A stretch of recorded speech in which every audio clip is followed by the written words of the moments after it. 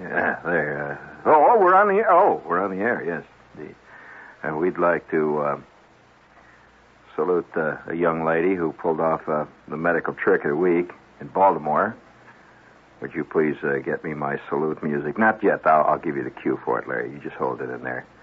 A 16-year-old Northern High School pupil in Baltimore, that's the name of the school, Northern High School, gave birth today to a 7-pound, I'd like to salute that birth, gave birth today to a 7-pound, 13 3/4 ounce baby girl in the school's health suite, officials reported. The mother, who was taken to the hospital after the birth, told hospital officials that she had, quote, no idea that she was pregnant.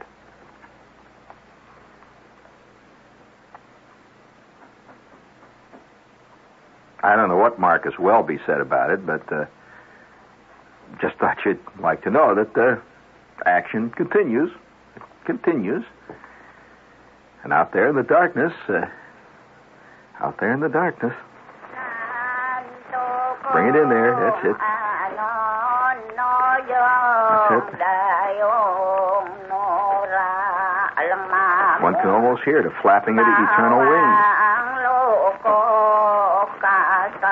Your part right now, in case you'd like to know, I don't suppose we should really tell you this, but because you may get self-conscious, but you're part now of a very interesting anthropological experiment.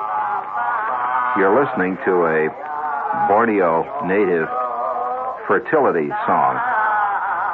And the claim of the Borneo natives who recorded this, and incidentally to the anthropologist who put it on tape, that this song has increased the population of that particular tribe over 700% in the last 6 months. It comes from just hearing it. So would you please turn it up so they can all hear it over in Jersey?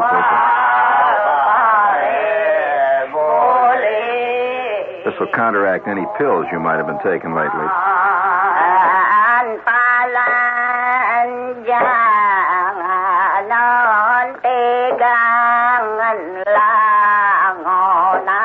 Now don't laugh. You never can tell.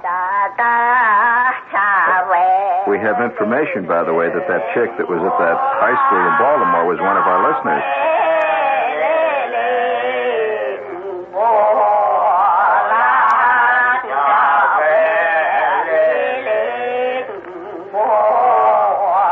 You know, this stuff kind of grows on you after a while, Larry. Just keep it in there. Don't let me. That's all right. They're going to the next cut.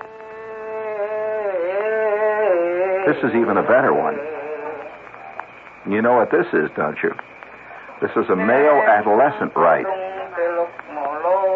And this is sung upon the male child as he's approaching his adolescent period. And you hear the sound of those hollow skulls being rattled against each other.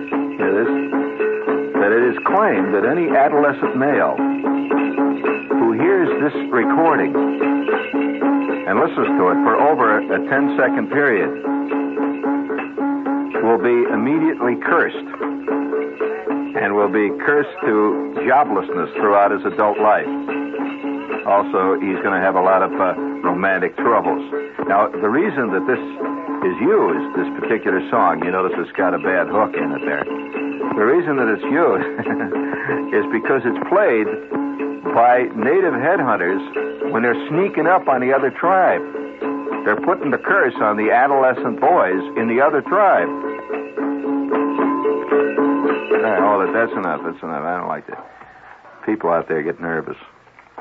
I don't blame them. So do I. In fact, I'm sitting there looking at my book of records. You ever just casually look at your Guinness Book of Records? Just look at it, just to keep things in perspective. Like the other day, this friend of mine, you can find anything in you know what the Guinness Book of Records is, don't you? Well, this friend of mine just got divorced, see, and he's really dragging, man. They're squeezing him. I'll tell you. Have you ever seen a turnip press? Have you ever seen a turnip press? You know what a turnip press is? A turnip press is a press that is used to to take juice out of a turnip.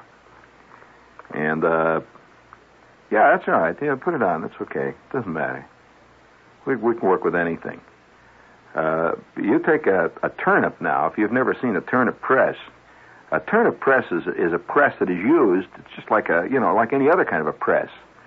And you put a turnip in it, and then you squeeze the handles together, and theoretically, you get the juice of a turnip out of it. Well, now there's two problems involved. One is that turnips don't have much juice. You're not going to get swamped by turnip juice much in your life. The other thing is, the turnips are pretty hard. They're not soft like grapes. So when you're squeezing a turnip to get the turnip juice, you got to squeeze like Billy be damned. And you may have to squeeze 5, maybe 10 turnips to get maybe 2 drops of juice. Well, my friend, who just got divorced, is like a turnip in a turnip press. I mean, they are squeezing this guy, you wouldn't believe it. And they're going to get juice out of him.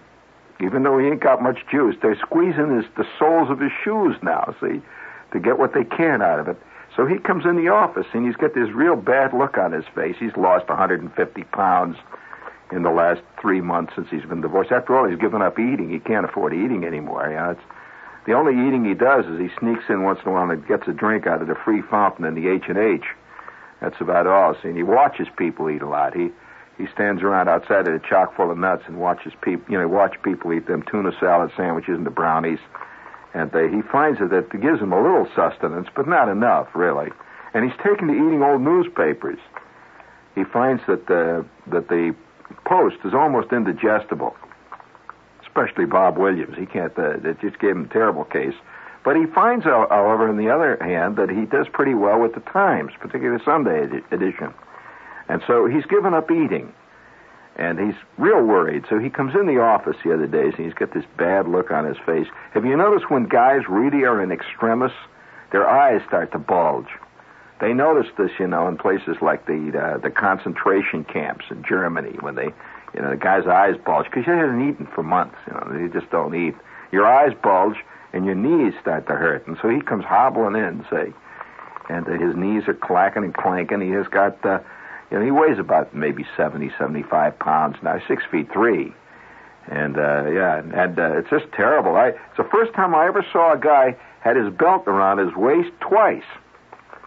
It just went around him twice, and he had it tied. He's lost that much weight, just terrible sight. And he comes walking in, and I look up at him, and I say, "What's the matter, Tony?" And he says, "Oh, God," he said, "I don't know what." He says he's tried everything. He sends his entire paycheck to his wife, see, but that's not enough. That doesn't cover the alimony. So he sends his entire paycheck. So every week he's like a junkie with a monkey on his back. See, he's taking the snatching purses in the dark and stealing hubcaps and stuff like that. See, and it all goes to alimony. So I says, "Wait a minute." I says, "Hold it, Tony. You ain't got it bad." He says, "I ain't got it bad. What are you talking about? How badder can it be?" I says, "Wait." And I reach back and I get my Guinness Book of Records under divorce. And there's a subtitle under divorce called Alimony, the highest amount ever paid. And I whip it out and I said, "Here it is, Tony, if you think you got a gripe. The highest alimony ever paid was paid by a man in Lancaster, England, in 1962 when he paid $11,550,000 in alimony. And that did not include child support."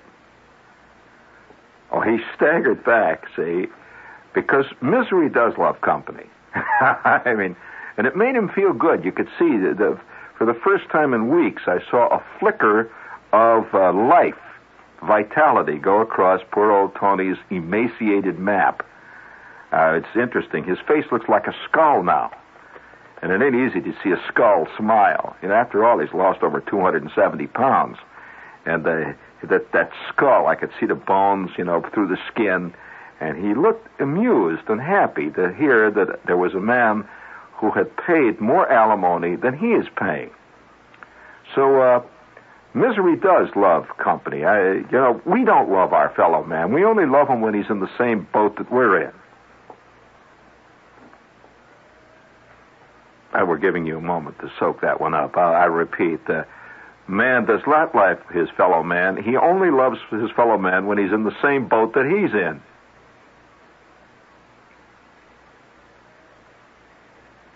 Okay, you can file your objections, and we'll file your objections. But nevertheless, it seems to me that's fairly true. So poor old Tony went out. His knees were clacking away there, see. He felt a little better. I could see that one of his crutches now was moving with a great deal of alacrity. He was moving real quick, you see, for him. And he went on down towards the water cooler to get another drink of water, which is free here. It's about the only thing you get around here free, see. So he's taken to eating rubber bands, too. You know, have you noticed there's a lot of sustenance in rubber bands. I wonder how many of you grew up in school eating erasers off pencils. You ever eat erasers off pencils? Of course you did. You're listening to one of the better paste eaters of the Warren G. Harding School. I was very good on paste. You know, that white paste that comes in the jar? It's very good. And LePage at one time came out with a raspberry-flavored paste. It was really nice. It was kind of nice. Personally, I like the vanilla paste better, the conventional. Of course, that's basic conservatism, I suppose. But I like the vanilla paste better. But for a change of pace, the raspberry wasn't bad. Speaking of raspberries, this is WOR, New York, of course. Where else? And would you please hit the cheap guitar button, Larry?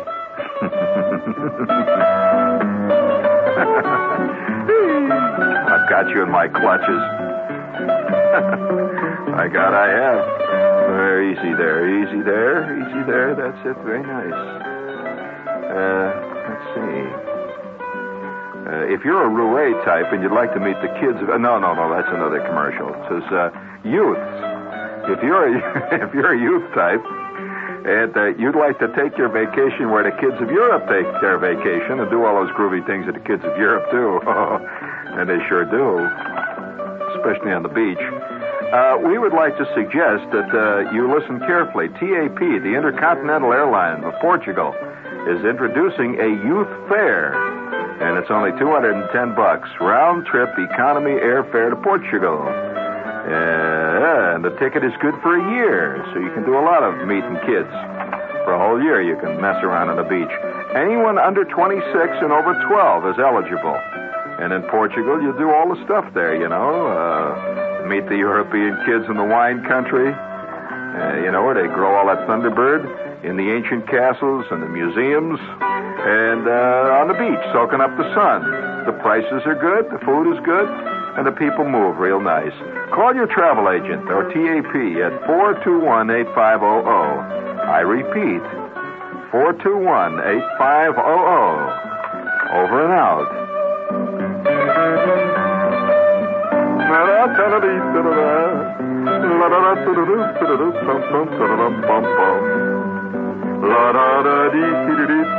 Hold it there. Hold it. Thank you.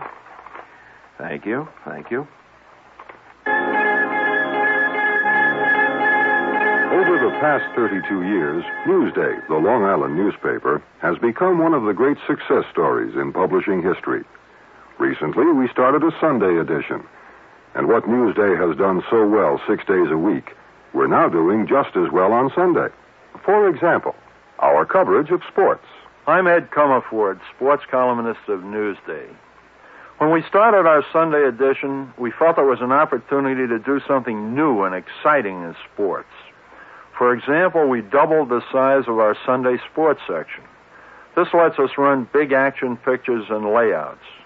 It enables us to run more sports news, especially about school sports. And since Newsday isn't trucked out from the city, we can give you late Saturday night results. Saturday is a big day in sports. That's why sports is big in Sunday Newsday. Newsday, Long Island's own Sunday newspaper. No service charge for home delivery.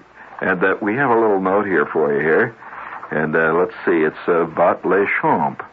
It's a restaurant. It says that the commercial here begins. It says, announcer to be read slowly, romantically. There you are at an intimate table graced by candlelight. The sounds of strolling transistorized musicians create a mellow mood as you enjoy a sumptuous dinner prepared in the continental style. And then the instruction says louder and a little faster.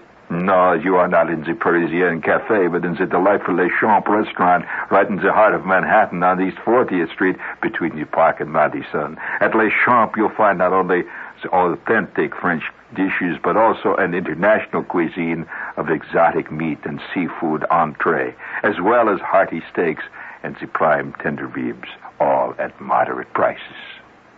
Then it says drop voice to intimate sound as you hit, and they underline it, hit the address, Les Champs, 25 East 40th Street between Park and Madison. I repeat, Les Champs. Oh, it's a nice word to say. Try it yourself. Les Champs, 25 East 40th Street between Park and Madison. La-da-dee-dee-dee-dee. La-da-dee-dee-dee-dee. I have my reasons. I'm not being arbitrary. As you noticed, for a long time, I'm rarely arbitrary. Right. You know, speaking of, I wish I could learn to be that way. Arbitrary. You know, you probably get a handbook on how to do it.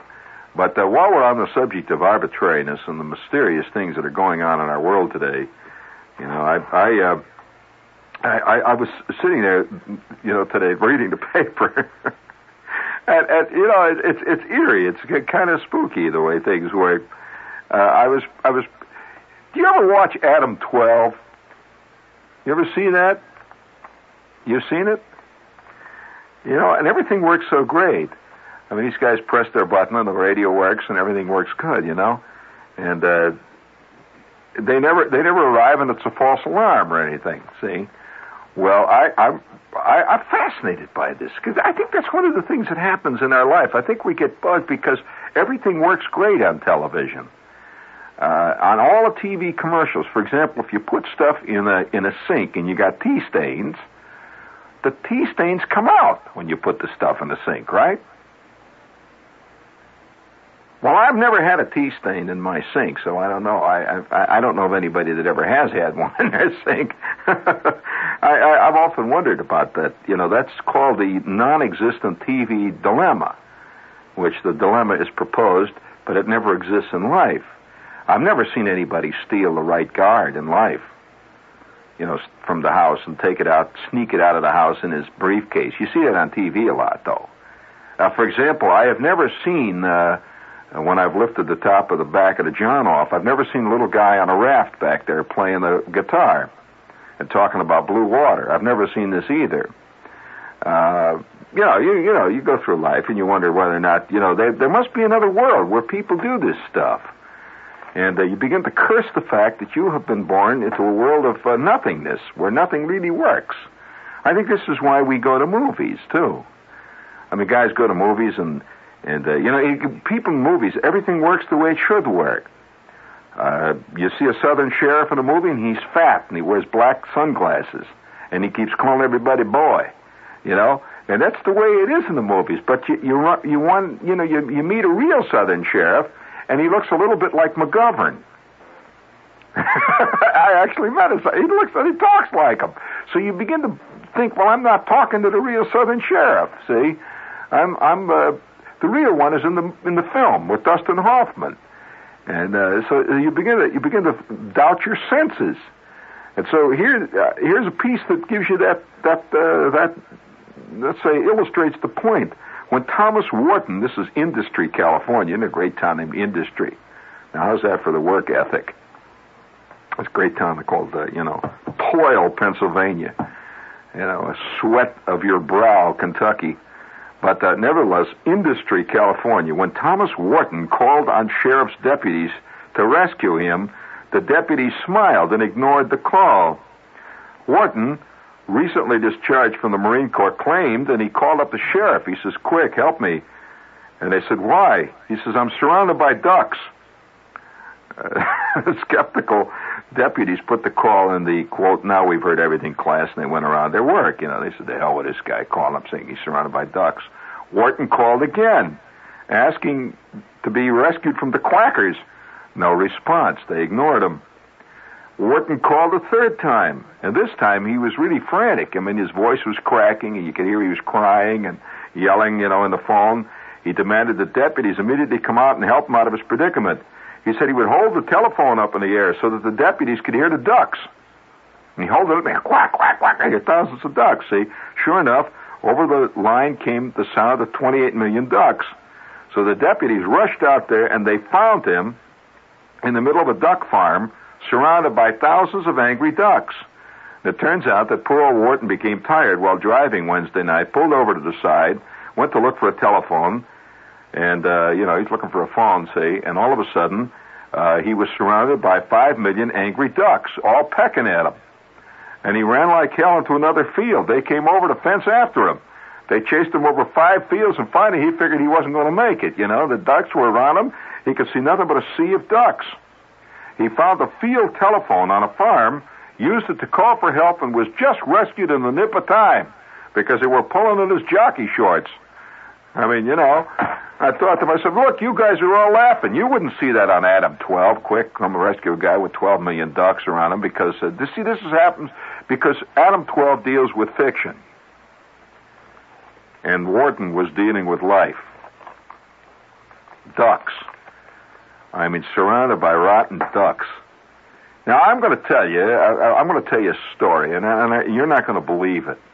I don't give a damn whether you do or not, because it's actually the truth. Now, a lot of you people live in the city, real city, you live in New York, you live in Passaic and places like that, and, West Virginia, that's the city, of course. I suppose Beckley could be called a city if you look at it through the wrong end of a spyglass, but, I'm not referring to you personally, Larry. I'm using the term here, let's put it this way, editorially. But most people who live in the city, to them, anything like that is academic. The idea that a guy would be... Do you realize what terror it would be in your gut to be surrounded by, say, 5,000 ducks, all with a mad look in the eye? Well, to begin with, most people don't think of a duck as a dangerous animal. You don't think of a duck that way. You say, well, a duck, you'd kick the duck. If the duck got tough, you'd kick the duck. There's an old expression that refers to ducks, which we will not bring up at this time. This is in the later work, and it'll be in next semester. If you stick with the course, it'll be in the next year's work. But what do you do when you're surrounded by 10,000 ducks? Now, I'm not attempting to pose here what could be called an academic question. I'm saying to you, friends, that out there in the darkness there are things which you have not even contemplated. Now, I'm going to tell you a story which is going to probably make you sick, many of you. I'm very serious, because I approach the animal world with a little trepidation because of several things which have happened to me in my lifetime. And I'm going to tell you one of them. It happens to you usually when you're totally unsuspecting. Now, if you're walking around in the African bush, you would not be surprised to be ogled by a lion, would you? Really? Well, all right, they tell you before you go there, that there are some things out there in the weeds, and you better be careful about those things. So you would be prepared for it. Although I will say to you, not really. Now, I was in the African bush. That's right. And I'm not kidding you. Most of you have only been in the African bush by watching A Wild Kingdom, or Marlon Perkins, or old reruns of Jack Paar home movies, which look like reruns of Jack Paar movies from the start when you see them in the first place. But this is what most people think of. See, and we all live this way. Most of our lives are lived vicariously. Oh, yeah. I think most people's idea of war is gained from a lot of movies. I know, do you agree with that, Larry? Newsreels and stuff like that, bits of film on the Walter Cronkite show. So you really think you know what it's about. You think you even begin to believe you've experienced it. After a while. If you're a true product of the media, you really do feel you have, ultimately.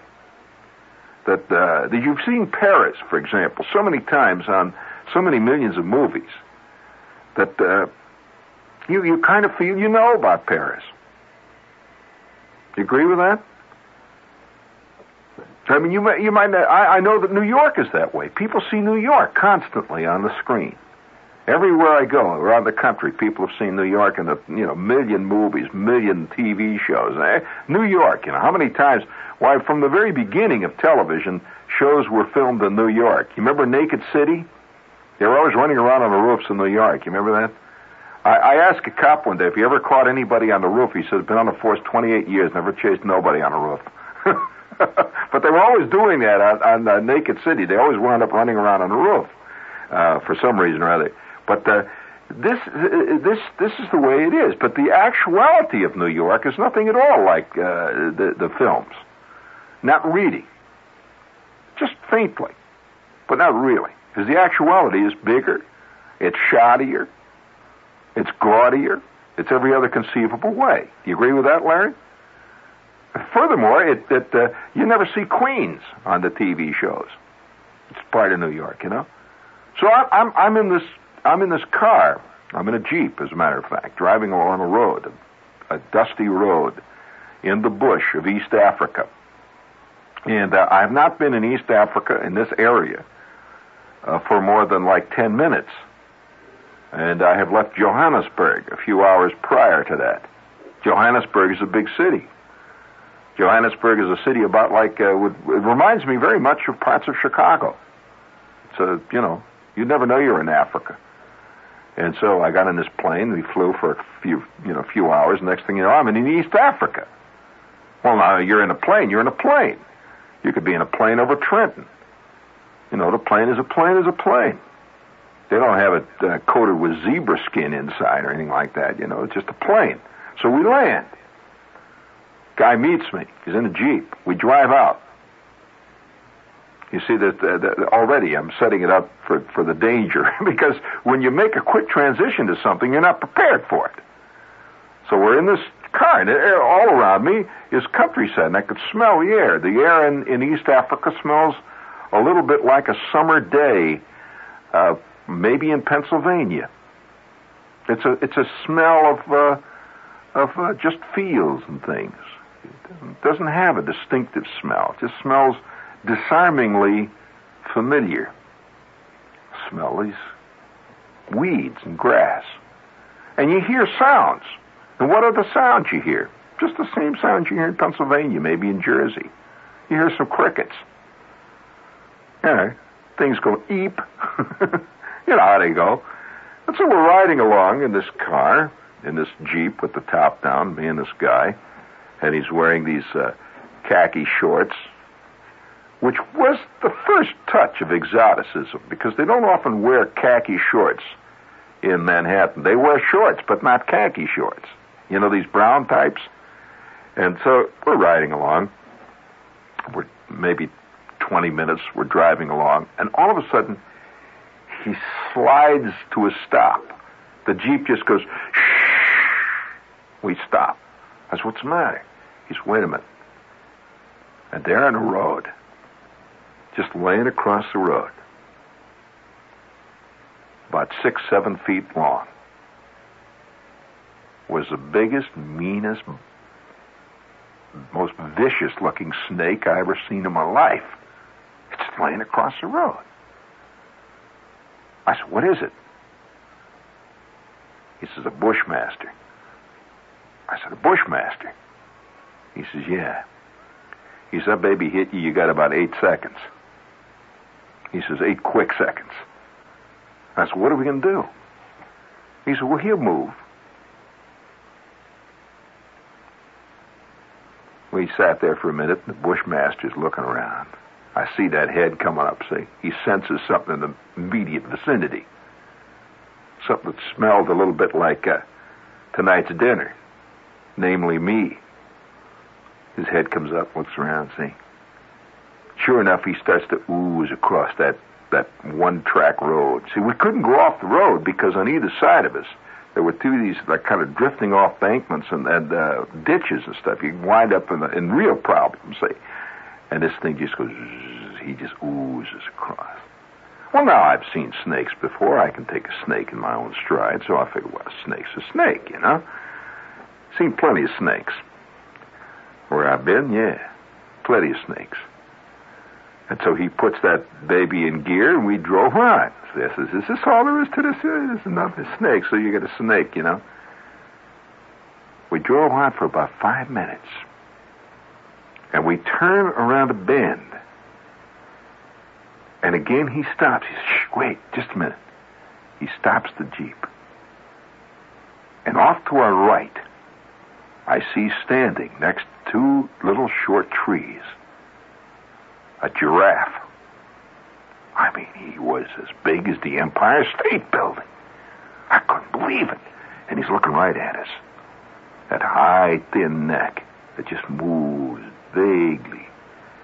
Now, you've seen giraffes, haven't you, in zoos? I submit to you, you have not seen a giraffe. A giraffe in a zoo. I'll tell you the difference, really, basically. You've probably seen rifles in sporting goods stores. You've seen pistols in, just in cases and things. Have you ever seen a pistol in the hand of somebody pointed right at your head? That's a different sight. No, it gives it a whole different context. Not that the zebra or the giraffe, not that the giraffe is dangerous, not at all. But it's eerie to see this giraffe standing up against the sky, his head moving.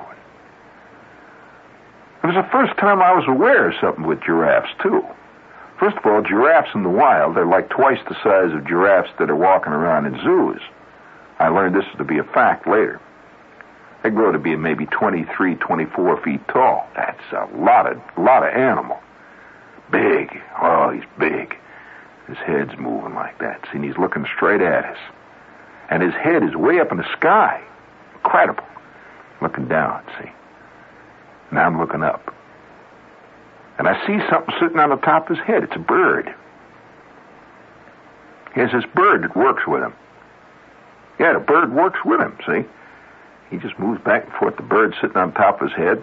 The bird's looking at me, and the giraffe is looking at me, and I'm looking at the giraffe, and the bird's looking back. And the guy in the Jeep next to me says, "That's a big one. He's seen a lot of them." I said, "He sure is." He said, "He's big." I said, "He is." I don't know what made me turn. Something caught my eye, and I turned to my left. Just like that, curious. Maybe it's instinct. I don't know. I just turned to my left like that, and the giraffe was off to my right, remember. I turned to my left, and here is high weeds, bushes, that were maybe 10, 15 feet tall. Came right to the edge of the Jeep, right along this road here. I turned. I couldn't believe what I'm seeing. Looking out of the bushes right at me. No more than from here to that glass right there. No more than maybe 5 feet away. I mean 5 feet away. Looking right at me is a bull elephant. He had ears that stretched from here to Staten Island. You ever seen a bull elephant's ears? The big fan-shaped ones, different from Indian elephants, Big fan-shaped ears, see. And he is so high up in the sky, I tell you, I got a crick in the neck looking up at him. There he is, looking down at me, and I'm looking at him, see. And he's got this big trunk moving up like that. And I said to the guy in the Jeep, I says, "Look behind and to the left." He looks up, and he says, "Sit still." He eases the Jeep in the first. He waited a split second to make sure nothing was going to happen, and then stepped on it real good. And that Jeep just dug in and kicked up a cloud of dust. Well, we went about 100 yards, and he says, "My God," he says, "that's the first time one snuck up on me like this guy's a guide." He says, "What?" He says, "This is a fantastic day." I says, "It is it?" I thought maybe this was an atypical day, and it was that moment of sudden realization that nothing is the way it seems to be when you're watching it on the movies. When you see it in real life, it's a totally different thing. And then I could smell the elephant. You could just smell it. It's a funny smell. It doesn't smell really like zoos either. There's a smell to a big walking around wild African elephant. That's a lot of meat on the hoof. And they move real fast. Oh, they go good. So I took a look at that thing, and he's moving now parallel to us. He's just looking us over. He's not afraid, he knows where he is. He doesn't have to worry. He's the chief there, see. So he moves around just sort of casually loping through the undergrowth. And then the next thing hit me. He moves with absolutely no sound whatsoever. There's not a slightest rustle. You can't figure how they can move those tons of flesh through the thick brush. I mean, I'm not talking about little weeds. I'm talking about thick brush. Not a sound. He's just moving through it. Then I became aware that he was not alone. And all around him, see, he's just the chief of the crowd. All around him, you could see these black, sudden flashes and occasional eyes. Must have been 30, 40 of them. They were all around us, just moving across the road. We just sat there, and they moved across the road ahead of us. And once in a while, he'd look over at us with them mean red eyes. He's just waiting for, any funny move under that hood of that Jeep. And forget it, it's junk. He's making it a very quick junk. It's a used car, awful sudden. So I'm sitting there watching this thing. He says, my God, that's fantastic, see. What a scene. Well, then I'm hit by this, see. I said to him, well, I'm beginning to doubt my senses after this. I don't push any closer. And then reading that story of that guy and those ducks. Now I want to tell you, you're laughing at that poor guy sitting out there with all them ducks around him, all those ducks yelling at him. You say, that's ridiculous. Well, listen, I was a paper boy one time. You know what is a paper boy? The guy that goes around in the morning, delivers your paper. Well, I had a paper route. And when you have a paper route for a couple of years, you see the underbelly of life. You really do, especially if it's early morning, and especially if the paper route is in, just a big industrial town, like I was a paper route boy in a big industrial town. And a lot of vacant lots and prairies and junk, and every morning I'd get out, I had this bike, and I would take the Chicago Trib, is what I was dealing in. And I would throw the Chicago Tribs up on porches at 5:30, 6 o'clock in the morning, in rain and in snow. Well, one day, about 4:30, 5, 6 o'clock in the morning, something like that, I got started very early. See, the papers came in at 4:30. We got out on our route about 5. And I'm moving along maybe 5:15, 5:30, something like that. The route wasn't more than 5, 10, 15 minutes long. I'm just getting into it this morning, see? And your head, when you do a job over and over and over and over and over and over again, your head gets to kind of be in another place when you do it. It becomes routine. You agree with that? Your head just moves in another direction. And I was operating totally instinctually. I'm throwing the papers, making them into the thing, and throwing them up again.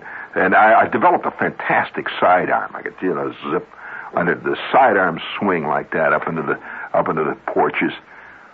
Well, I missed one. It bounced off the screen door and fell down off the porch and bounced down into the weeds of a side yard that had a little fence around it. You ready for this, friends? I had never walked into this house before. I had always just thrown the paper up there, and once in a while, on a Saturday morning, I would go and collect there. I would go up to the front porch, knock on the door, and they would give me the money. But now, the paper is down in the lilac bushes next to the house there, with the fence around it on the side porch, which was controlled by this wire fence. Well, without thinking, I opened the fence, closed the fence, walked through the grass. It's just getting light out. Just getting light. There was nothing but dew all around. Total peace. So I ducked down and I crawled down under the lilac bush and grabbed the Chicago Trib. I start backing out when I hear the first sound. It was a sound, no, I'll never forget it. It just went, just like that. Well, I figured there's a snake around here. What the hell's a snake? it goes again. I couldn't see anything at first. Now I am out of the bushes on my hands and knees, and they're looking right at me. Between me and the gate were two mean, big, snake-like, vicious geese, pure white geese. Well, I got to my feet. See, I was down on my hands and knees, and these two things were squatting down with their wings outspread. And you could see this light was just beginning to touch them, and they were white, and they had strange staring eyes, and their beaks were open. They had these bright yellow beaks, and they were open, and the beaks just kept going, ha, ha, ha. They're curious. Ha, ha, like they were gasping. Ha, ha. Well, I back away towards the fence, and these two geese started to move toward me. Two giant geese. I never saw such big birds in my life. Now, I had never really ever in my life up to that point been close to a goose. Geese were academic to me. There were things you read about in fairy stories, geese, Mother Hubbard and all that jazz. These two great big white mean-looking mothers came moving towards me with these wide staring eyes. They were yellow. I remember the eyes were yellow. I looked at them. Some images you just don't get out of your mind. They were yellow staring eyes with big black dots in the middle of them. And they just kept moving, and they had little sharp-pointed tongues, like little tiny razors. Ah! Ah! And moving towards me. Oh, my God. I didn't know what to do. I starts backing up. Well, the fence was about 6 feet high. Now I knew why they had the fence. And I am plastered up against the fence, and these two geese came hissing at me. Ah! And one is on each side. They're moving towards me, and I couldn't believe it. Coming out from under the bushes, there's 3 more moving in.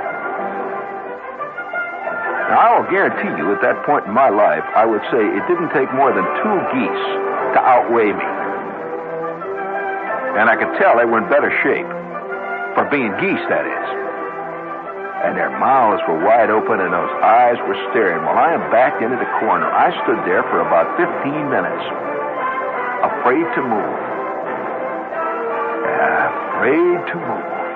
And they just kept circling me, going, ah, ah, ah, ah. Well, I finally did the only thing I could think to do. I had that paper, see, and I took the paper and I threw it up against a window of this house. I finally had an idea, and I banged the window with it, see? And sure enough, about a minute and a half later, somebody slammed the window open and hollered, "What do you want? What's going on?" I still... The guy looks down, he sees his geese have got me trapped. He says, "I'll be right down." And 5 minutes later, this guy's put on his pajamas or whatever he had to put on and his shoes, and he's down there and he's pushing them geese back with a big stick. And he turns to me and he says, "Don't ever come in this yard again." He said, "They'll kill you." I said, "They'll what?" He says, "They'll kill you." I said, Okay, I won't." Yeah, okay. I went back out and I got on my Elgin bike. I never went back in that yard. Simple as that. Never forgot it either. So don't laugh at a guy surrounded by ducks. God knows you may be surrounded by frogs yourself one day. Eat frogs. This is WOR New York. You stay tuned for Lester Smith and the news.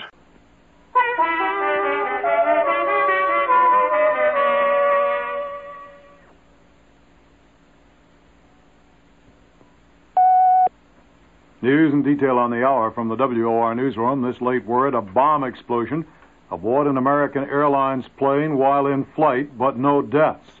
11 persons injured. According to first reports, none seriously. The explosion occurred in the baggage compartment of a plane, a DC-10, that had just taken off from Detroit on a flight to Buffalo, New York, when the bomb went off. The pilot made an emergency landing, but the plane veered off the runway, and it is possible that that's when the injuries occurred. There's a difference in statements on what damage the plane suffered. The air traffic control tower at the Detroit airport says the damage was minor. Sheriff's office says a hole was torn in the tail section. Delivery of the first edition of the New York Daily News was a little late in hitting the stands tonight due to a strike by the newspaper's security guards. But with the aid of helmeted police, the trucks rolled. However, the paper faces a total shutdown on Thursday if the guards do not return to work. This, according to W.H. James, president of the News. The dispute is over wages. Drivers of the trucks belong to a different union, and they are not involved in the strike. They were told by the paper to drive their vehicles, but only if they thought it safe to do so. Despite a court order to the contrary, Local 1199 Drug and Hospital Union plans a work stoppage tomorrow against the New York City voluntary hospitals. The union is made up of the non-medical employees. The contract dispute over the protest of the union was submitted today to binding arbitration. The union is demanding a negotiated settlement. 2,500 members of the National Guard and another 2,000 volunteers are continuing the search for additional victims of the Rapid City, South Dakota flood. But the fear is that many bodies never will be found, that they've been washed away forever into the waters of the Missouri and Mississippi rivers and the Gulf. The official death toll has been revised downward to 187. About 400 others are believed missing. Here is an eyewitness report. I turned on the backyard light, and I saw water coming into the backyard. And I turned and told my friend that we have to get out of here, and we got into the car and backed out. And by the time we got in the car and backed out, the water was already 1.5 feet, 2 feet deep. And I would say the water rose at a rate of 3 to 4 feet in 5 to 10 minutes. And too many people were lost. They had no warning at all when the wall of water hit. Some of your neighbors were not as lucky. No. There's several families that's lost, and some have been found, some haven't. They're dead, and some of them haven't been recovered yet.